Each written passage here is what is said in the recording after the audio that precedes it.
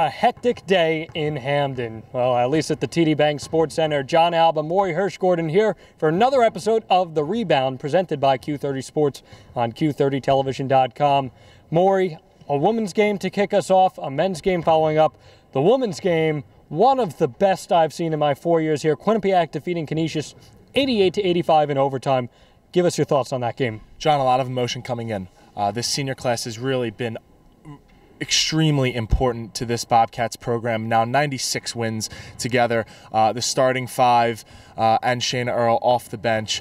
I've gotten to an NCAA tournament, have won a conference championship, and then just into the game, you know, Canisius came out firing. They shot 60% from the field for the game. They shot over 61% from three. They couldn't miss. They played the perfect game, but you know what? The undefeated team still comes out on top, and we're still mind-boggled. Did you ever think that there was going to be a time where Quinnipiac would actually get outshot this season? Yeah, I know you came over and mentioned that to me in one of the media timeouts. I don't think that they could ever be outshot. I thought that was a game Quinnipiac would.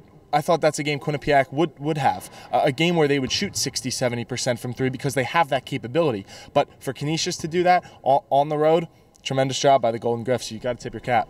Val Driscoll, Nicolai Ostergaard, all these players get involved, but one person who struggled for at least the last 10-15 games had the big moment. Jasmine Martin hitting a three from about 27-28 feet out as the team was down three with the clock expiring. Just one of those gamer moments, wasn't it? Definitely. 4 turnovers, like you said, not her game, not her day.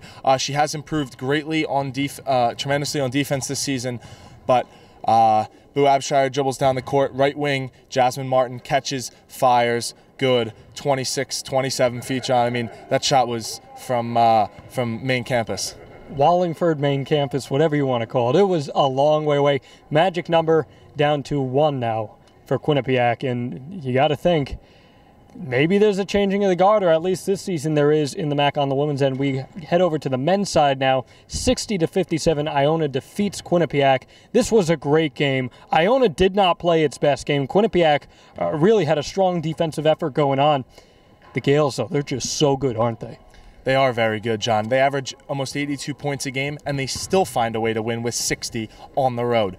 David Laurie, 2 personal fouls in the first half, sits out for a lot of it. Quinnipiac builds a 5-point lead at the break, but what does Laurie do? He scores 12 points in the second half, doesn't come out. AJ English, Cedric Casimir down the stretch. The Gales are too tough for anyone in the MAC, in my opinion. Quinnipiac goes 2 for 19 from 3. Quinnipiac head coach Tom Moore said in the press conference, when you're getting held defensively on the inside, that's just what you do. Do you agree with that? I think that's what you do, especially when you have the likes of Chase Daniels, who finished with 12 points and 9 rebounds, the likes of Usman Drame, 16 points, 18 rebounds. I think that was the game plan, yes, but you got to still keep your, you got to still stay respected from beyond the arc. Usman Drame had great passes, kicked out, and like Tom Moore said, 15, 16 of those are good shots. They just didn't fall today. Quinnipiac knotted up with Canisius now for that number 5 spot in the MAC, which is the all-important spot because if you finish in the top 5, you get that first round bye.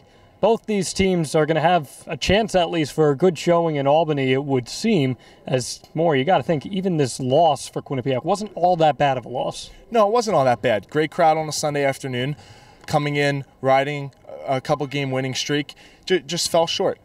2 for 19, they're going to shoot the ball better.